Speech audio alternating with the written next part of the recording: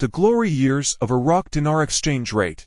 Here's a brief overview of the history of the Iraqi dinar's exchange rate against the US dollar since the 1930s. 1930s-1950s. The Iraqi dinar was introduced in 1932 and initially pegged to the British pound at a rate of 1 dinar equals 1 pound sterling.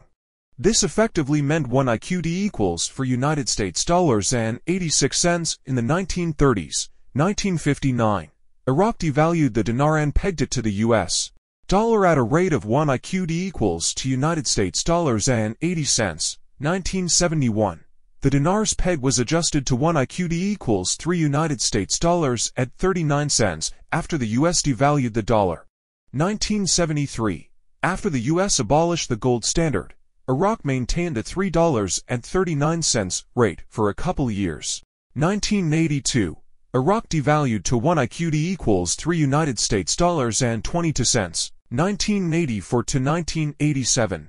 Several further devaluations occurred during the Iran-Iraq War, with the rate dropping from $3.22 to around $3 per IQD.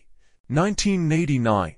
On the cusp of the Gulf War, the dinar devalued significantly to around 1 IQD equals 31 cents. Source: Dinar Iraq and Dong Vietnam.